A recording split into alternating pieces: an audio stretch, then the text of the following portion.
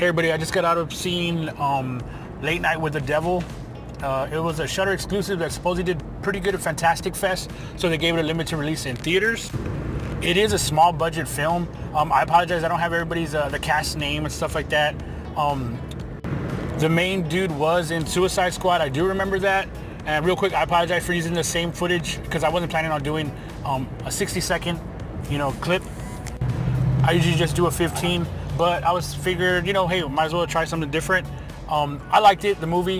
It really wasn't slow. It's a small movie, so don't expect a big budget thing like that. It kind of gave me the vibes of the VHS movies. The way they have those little skits and stuff like that. It was not bad.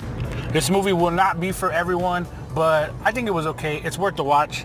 Give it, might as well give it a try. Let me know what you think.